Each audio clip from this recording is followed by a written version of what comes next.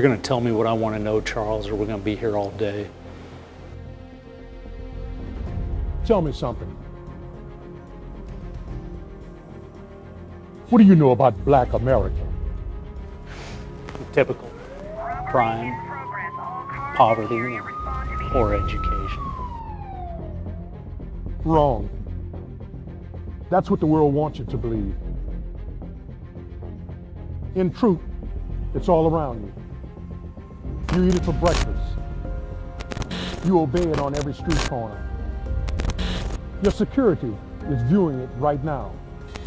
And for the first time, the world will view it through our eyes. I've seen Black women run Fortune 500 companies. I've seen Black men lead nations.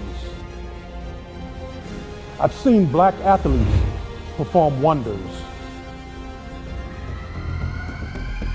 But I've never seen anything like this before.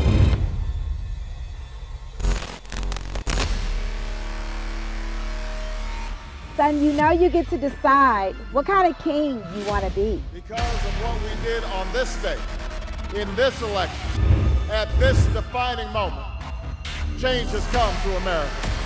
We can't define what it means to be Black in just one word, but we do know it when we see it.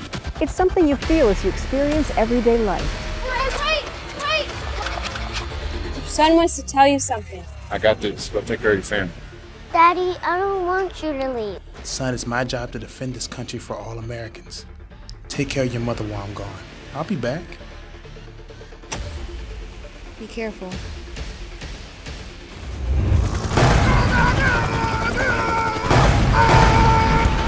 What we do now gives life to the rest of the world. That's why Black news needs to be culturally specific, journalistically sound, and excellent, period. That's what we do. We are engineers. We are mathematicians. We are scientists. We are not afraid to be unapologetically Black. The world is changing.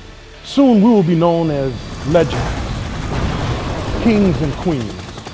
So tell me again, what do you know about Black America?